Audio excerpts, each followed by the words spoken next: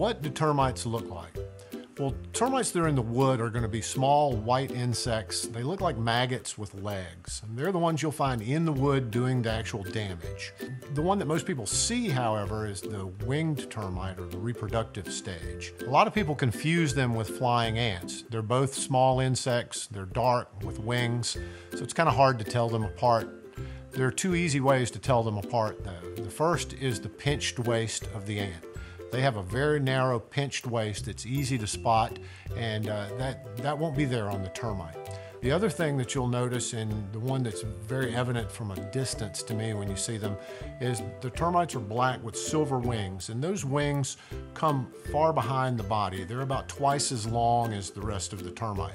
With ants, the wings will be slightly longer than the body, but nowhere near twice as long.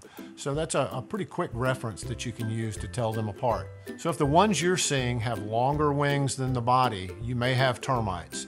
If you're unsure about it though, check our website or give us a call and we'll be glad to help.